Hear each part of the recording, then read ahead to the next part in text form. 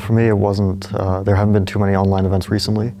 I declined to play them, and so my last major competitive event was Norway Chess. I can't say I feel like super fresh over the board because it's still been a while, but it won't take maybe as much getting used to compared to, playing online chess recently. Bit of a break from the whole online chess thing. I was watching all the tournaments going on, all these top events going on online, but didn't play any of them myself. Well, it's important in chess to have a lot of energy. No matter how good you are, your level will drop if you're not feeling at your best physically.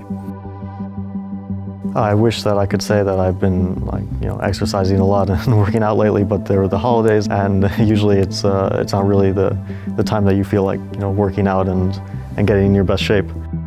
I had a rocky history in Waikanze in terms of results, so I had a lot of years when I had pretty good results and a lot when I just had results that I'm really not proud of. But last year was one of my best tournament performances, so I'm coming into this the defending champion. So of course my hope is that I can actually defend my title. You have a smaller group of diverse, let's say, chess personalities. So here you're playing a different player in each round, and it's a unique experience.